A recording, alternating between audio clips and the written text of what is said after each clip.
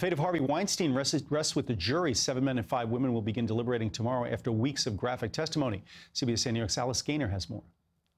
A former Hollywood heavyweight, both literally and figuratively, an older, thinner, hunched-over 67-year-old Harvey Weinstein now enters criminal court daily with the aid of a walker following surgery.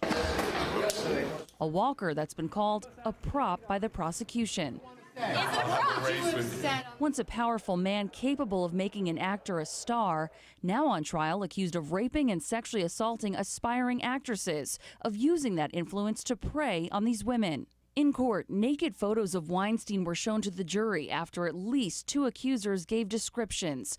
Deformed is how Jessica Mann described him, saying it looked like he was missing parts of his genitalia. Weinstein just laughed it off. Though they dated for a time, Weinstein is charged with raping Mann in a Manhattan hotel room in 2013. She says she never told anyone out of embarrassment. Often by force of subpoena, the defense called witnesses, trying to poke holes in accusers' stories. I didn't want to come.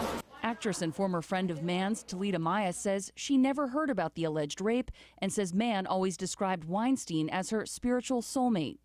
In 2006, Mimi Haley alleges Weinstein forcibly performed a sex act on her at his Soho apartment. He pushed her onto the bed in the apartment. She kept saying, no, no. The defense pointed out other consensual physical encounters and flattering emails Mann and Haley both sent Weinstein after the alleged attacks. Like one man sent saying, "As always, happy to see your smile. Looking forward to catching up."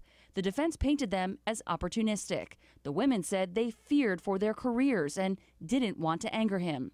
Actress Annabella Sciorra testified Weinstein allegedly raped her in the early 90s, pushing his way into her apartment, later telling her, "This remains between you and I." Actress Rosie Perez took the stand, testifying Sciorra told her about it back then. Can you talk about how important it was for you to testify? Very important. The defense called former friend of Sciorra's and current Weinstein ally Paul Feldscher, who said he didn't know about the rape, and it was his understanding that she fooled around with him.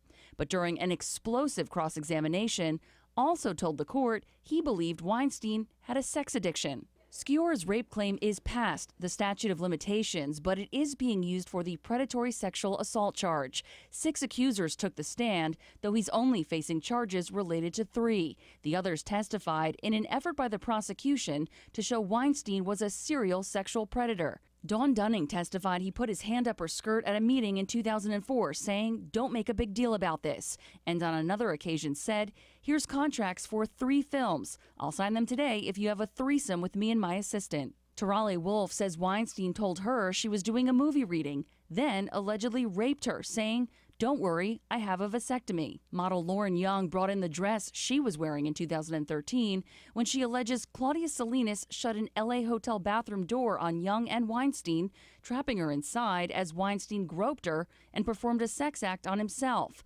Salinas testified it never happened. Weinstein maintains any sexual encounters were consensual and did not take the stand, though he claimed he wanted to, talked out of it by his legal team. He did not need to do that because the evidence presented in this case was anemic at best. The defense also had a memory expert take the stand to talk about how memories change over time. And the prosecution called a forensic psychiatrist to talk about why victims stay in touch with their abusers.